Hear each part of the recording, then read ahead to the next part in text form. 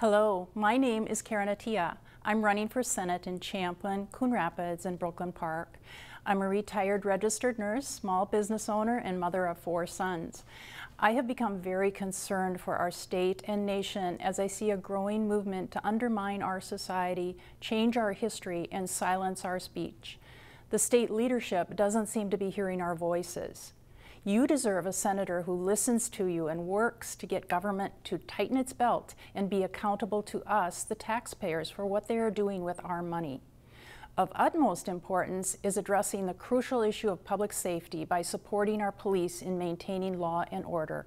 I ask for your vote. I'm Karen Attia. Learn more about what's on your ballot on ccxmedia.org and follow us on social media.